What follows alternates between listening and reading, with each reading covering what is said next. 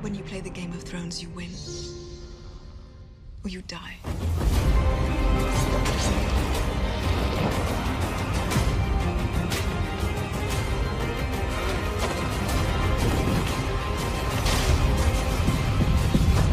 There is only one war that matters. And it is here.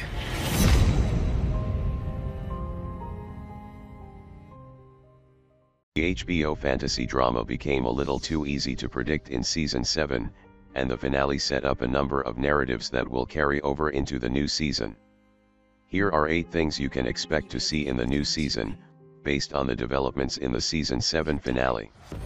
How it will all end, however, is still up for grabs. 1. Fallout over Jon and Dany's hookup. We didn't want them to go there, but unfortunately Game of Thrones couldn't help itself.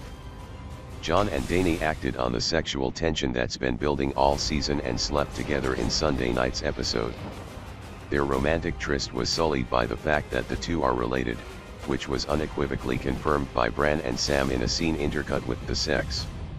The pair are determined to tell Jon the truth about his parentage, which likely will hinder his budding relationship. But even before they learn that they are aunt and nephew, they may have to deal with Tyrion, who watches them steal away together with what appears to be jealousy in his eyes. Is the Hand feeling more than political loyalty to his queen? And will that affect the war against the Walkers and / or Dany's bid for the Iron Throne? Speaking of 2.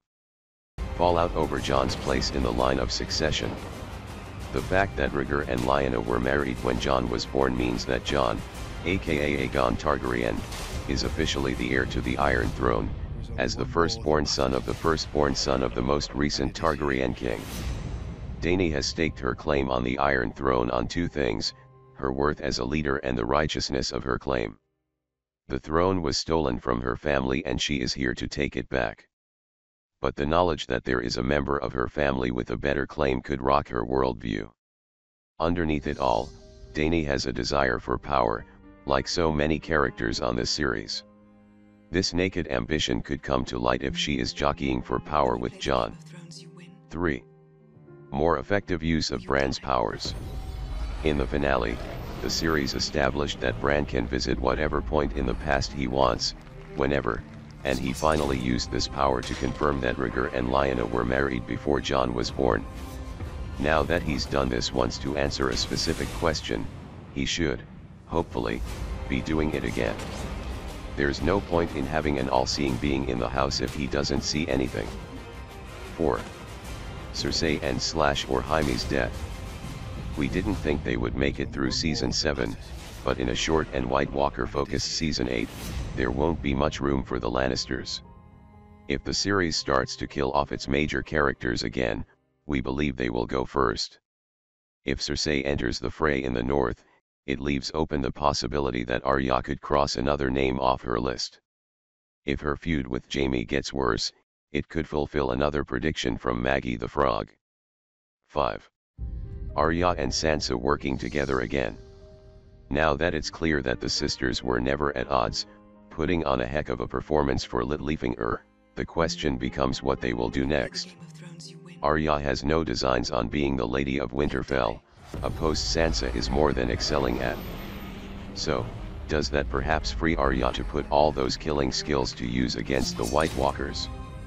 Or perhaps the sisters will put their combined talents to use against Cersei, who has wronged them both. 6. Euron, Theon, and the Golden Company.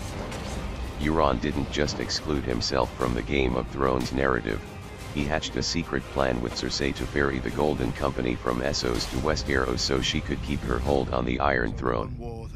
Theon, meanwhile, tried to be a hero and rallied his remaining Ironborn supporters to go rescue Yara.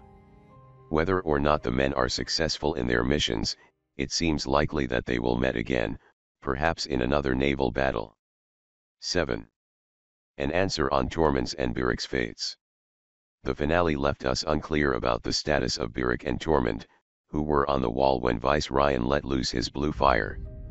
It seems unlikely the pair was able to survive the avalanche of ice, but it wouldn't be the first time a character pulled a miraculous save during a life-or-death situation.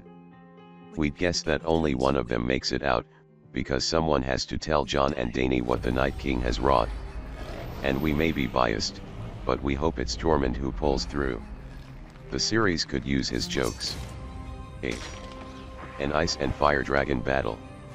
This one is part wishful thinking, part prediction, but after seeing Vice Ryan unleash his cold blue flame in the final scenes, we can't wait to see what would happen if he went head to head with one of his brothers, like wand battles in the Harry Potter movies.